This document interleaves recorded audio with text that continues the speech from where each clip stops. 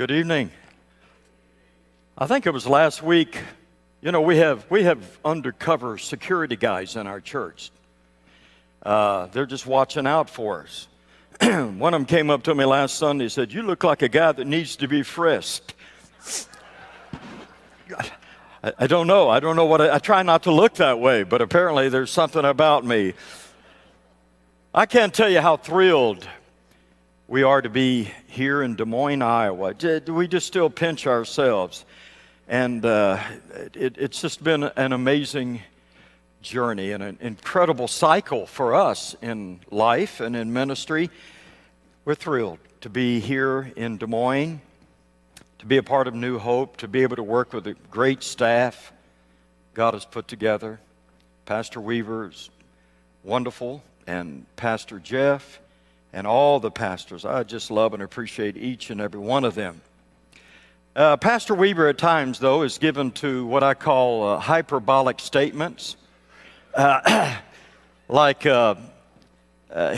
said this morning, I was a preaching machine. Not quite true, not quite true. If I'm a machine that breaks down from time to time, that grinds and groans and often malfunctions, and I need a lot of replacement parts, I think. Being a machine's not all it's cracked up to be. I was in the bedroom the other day, and I was groaning and making some pretty loud noises, and my wife said, "Don, are you okay?" I said, "Yeah, I'm just putting my socks on." Absolute truth. Anybody here? Do you really? Oh, I'm so thankful to hear that. How reassuring. I don't like to suffer alone. And I don't know. I'm not saying I'm glad that you go through those agonies in life, but it's, I guess, a part of life. Kind of reminds me of the story I heard. That's probably the most commonly used line of a preacher. It reminds me of a story I heard. The story of a southern evangelist. He was going all over the South. In fact, I think he was from Texas. And as the story would go, and he's all over the South. He's at the prime of his ministry, and he's never had such great responses and so many large crowds, and he's preaching all over the South. But he gets sick, and he goes to the doctor. He says, "Doctor, I'm just not feeling good." He said, "Can you help me?" And the doctor checked him over and said, "Yeah, I can help you." He said, "I'm going to give you a shot. That'll make you feel better." He said, "Drop your pants." And he said, "Well, what are you going to do?" He said, "I'm going to give you a shot in the hip." "Oh, no, doctor, you don't understand, doctor. I'm a Pentecostal preacher, and when we preach," he said, "we use our feet, we use our legs. I like to stomp." He said, "I like to walk back and forth, and sometimes I even run a little bit. You can't give me a shot in the hip." Well, the doctor was amused by this Pentecostal preacher's antics, and he looked at him. He thought, "Well, roll up your sleeve." He said, "Well, what are you going to do, doctor?" He said, "I'm going to give you a shot in the arm." "Oh, no, doctor, you can't do that." He said, "Don't you understand? I'm Pentecostal." He said, "When I preach, I love to use my arms. I swing my arms, and I like to point at sinners." The doctor is now not amused, but he's annoyed by this preacher. He's got to give him a shot. So he looks at him and he said, "Well, tell me, Reverend, is there a portion of your anatomy that you don't use when you preach?" He thought for a minute. He said, "Yes, sir, you can shoot me right here."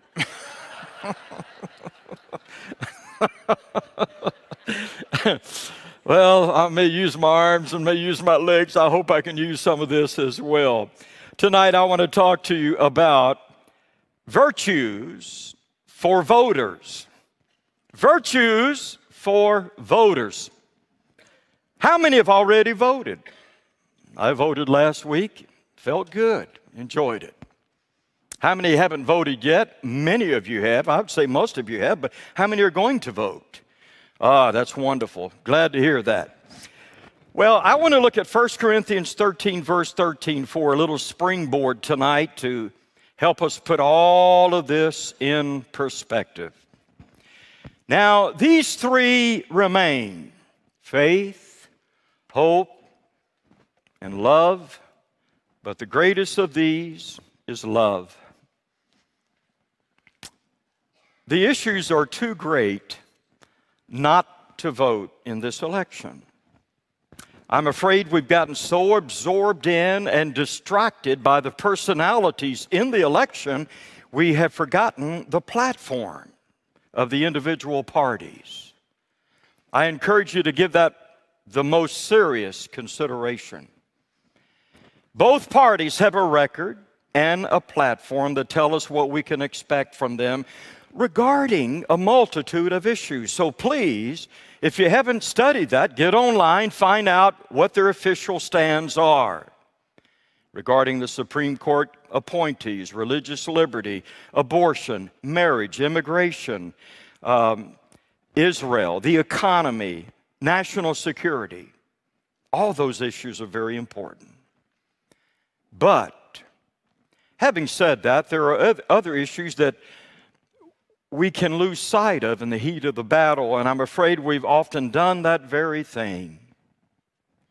We are Christians first, then Democrats or Republicans or whatever our political persuasions might be.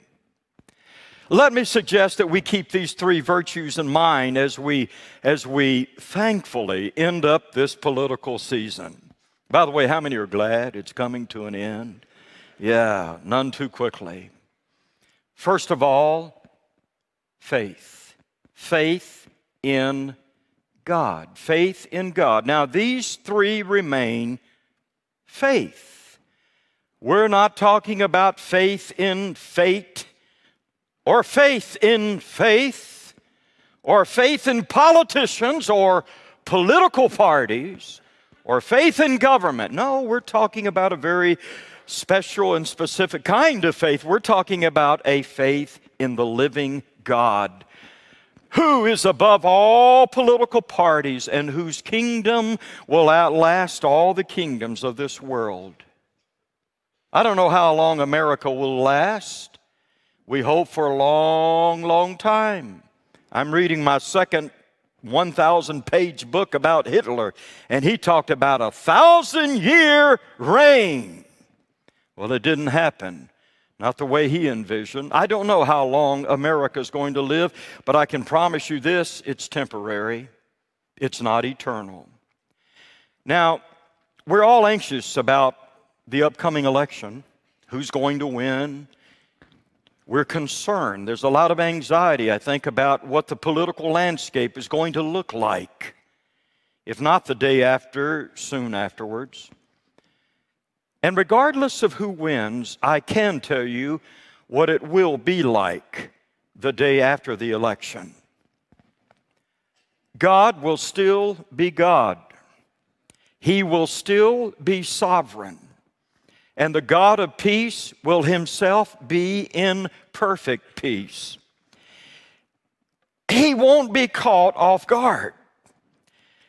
He won't be found in heaven wringing his hands, wondering, what am I going to do now? What am I going to do with Hillary or the Donald? How are we going to get out of this mess? There'll be no urgent meetings of archangels, no fear, no frustration, no fatalism, because God is God and God is sovereign. The Republicans cannot put God into power, and the Democrats can't keep him out.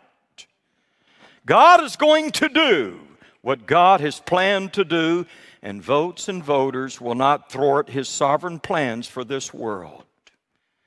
God can use anybody in that White House. God used Pharaoh.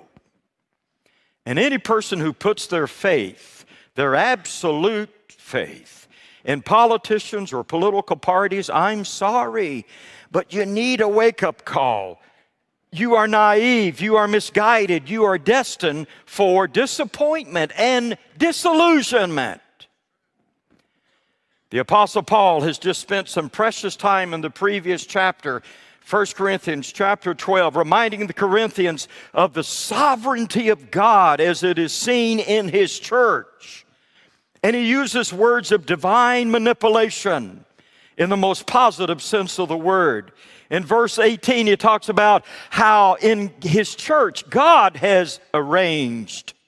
In verse 24, God has combined or put together.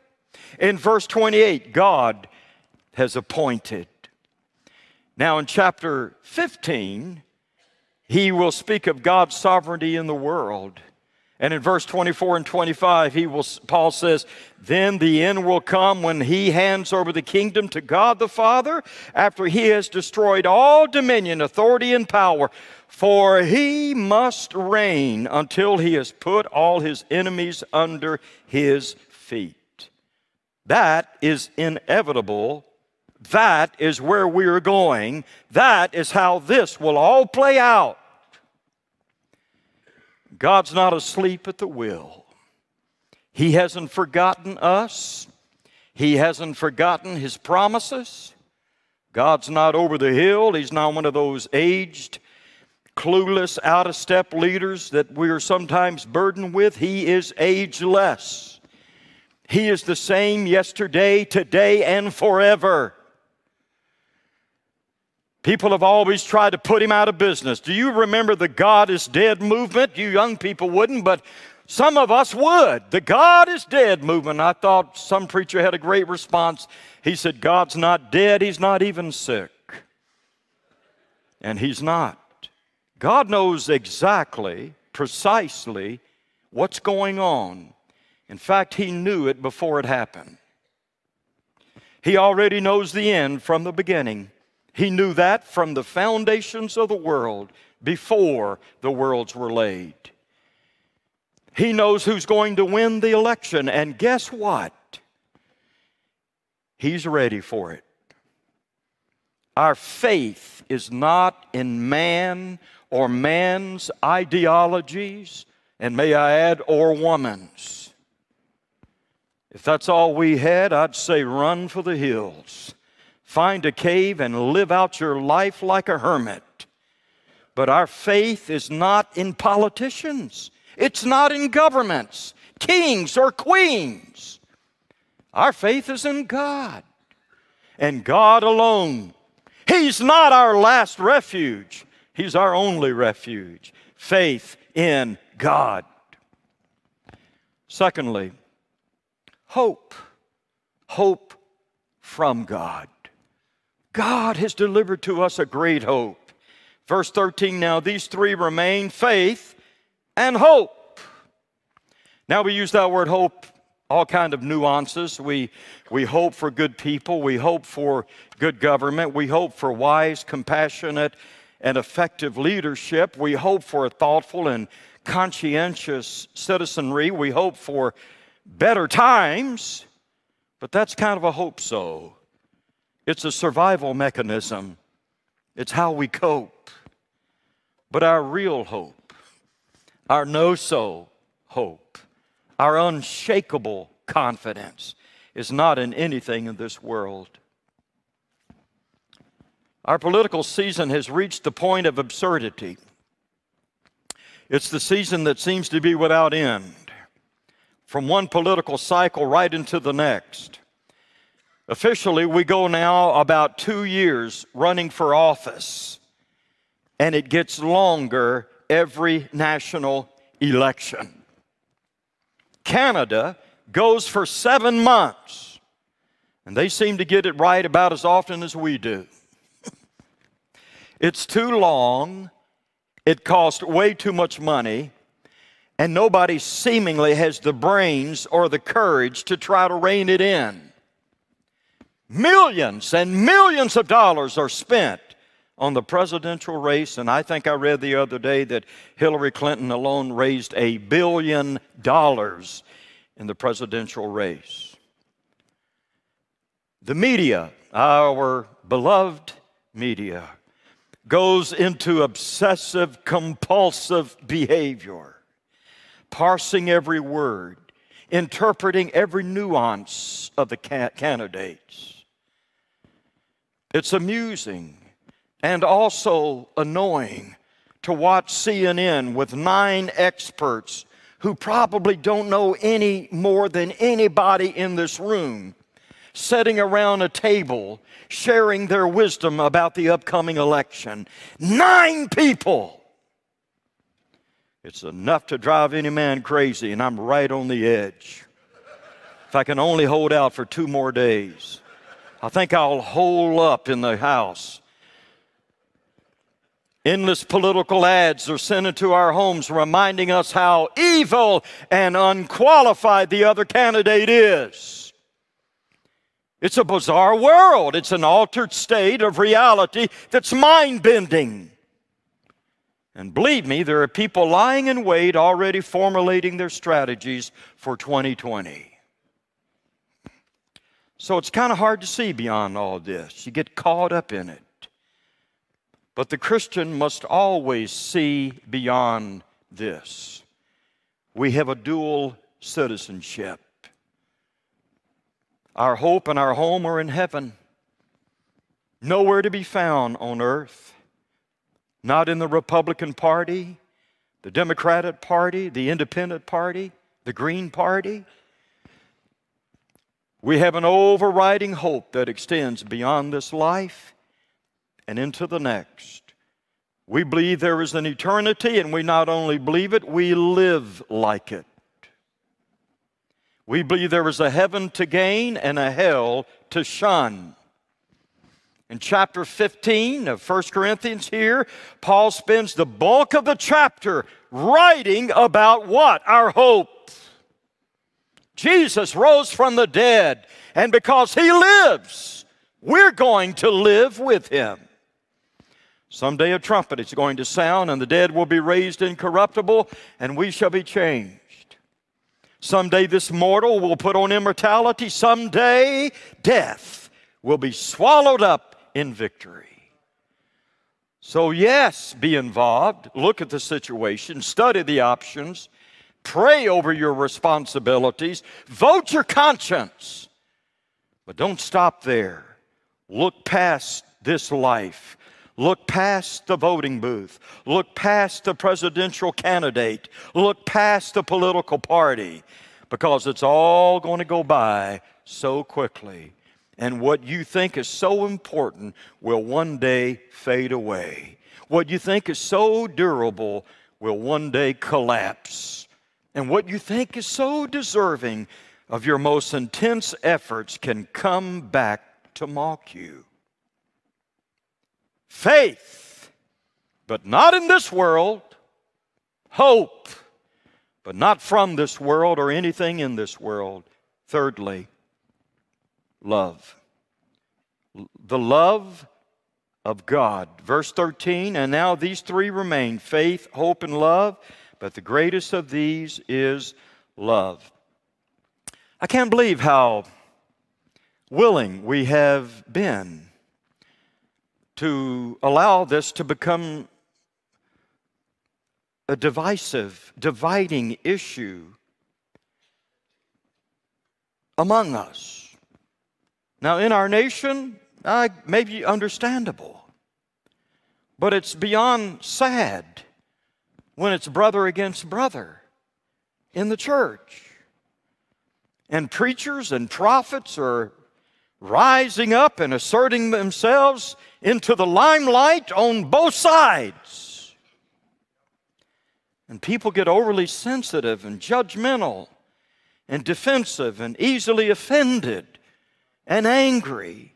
Give just the slightest hint that you're on the wrong side, that you support the wrong candidate or candidates. And I'll tell you, some people are ready to write you off right on the spot. Then they demonize you, they gossip about you, and then they misrepresent you to others. We put politics before the virtues of the kingdom. We put politics before faith, hope, and love. We take sides and we make each other's political persuasions paramount. The acid test, the criterion of our friendship, even our Christian love. Cal Thomas wrote a book, co-authored a book called Blinded by Might. He talks about that a lot. He kind of got burned in this whole thing, learned the lesson the hard way, and began to see it a little differently than when he had been such an advocate for the religious right, even though he still believes in their tenets. But he was putting his eggs in the wrong basket. And he came to the conclusion that we end up fighting the wrong battle on the wrong field with the wrong weapons. How foolish to make something so temporal more important than something so eternal. These three remain: faith, hope, and love. I'm all for passion in the political arena. I'm all for it. It's the American way. But I wish I saw as much passion for what's in God's Word as I do in the planks of the political parties. I wish I saw as much passion and enthusiasm for these three virtues: faith, hope, and charity. And I'll tell you, it's not easy walking through that minefield as a pastor today. Pastor gets pulled in every imaginable direction. People are having a tug of war at his expense. Not just him, but any pastor today. And Pastor, as far as I'm concerned, you have played this thing out just right. You have navigated through the political season. You have said the things, and you have not said the things just the way I would have done it, so it has to be right. It just has to be. Frankly, my dear, I don't care if you're a Republican or a Democrat. What I'm more concerned about is, are you a Christian?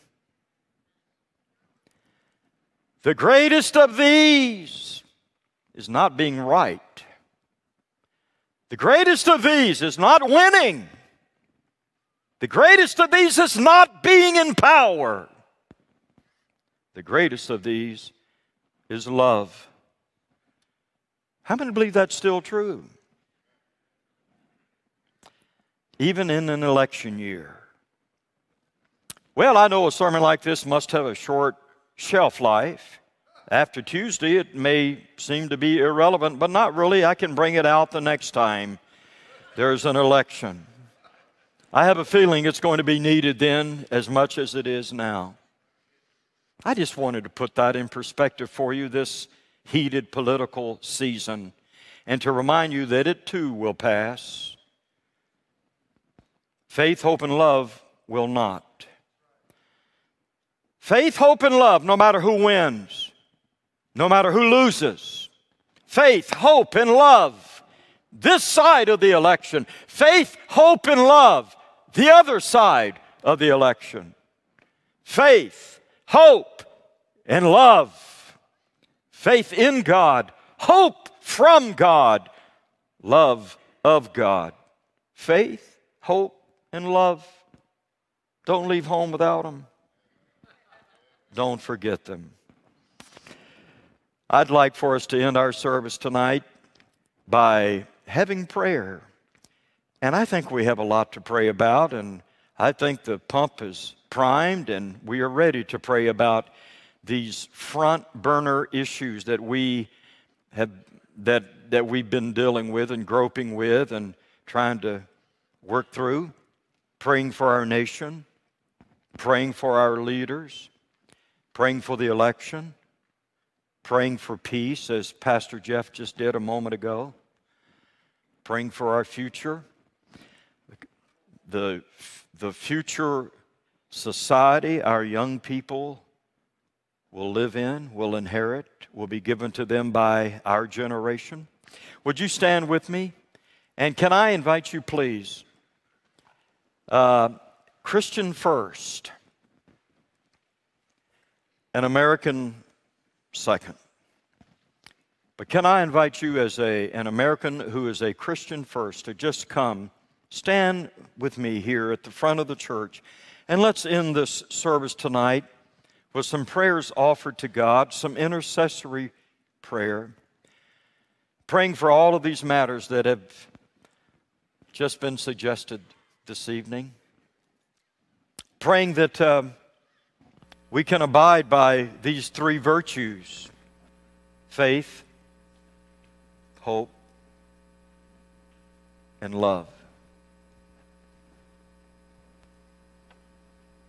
There may be Republicans and Democrats here tonight, but I trust we can all be brothers and sisters in the Lord's family.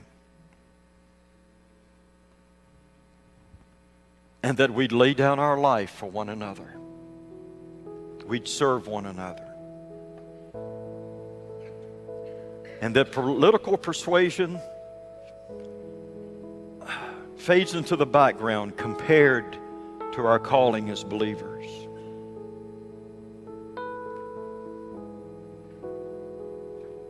We may be Republicans or Democrats or independents, whatever, for a few years, but we are Christians forever. We are brothers and sisters forever.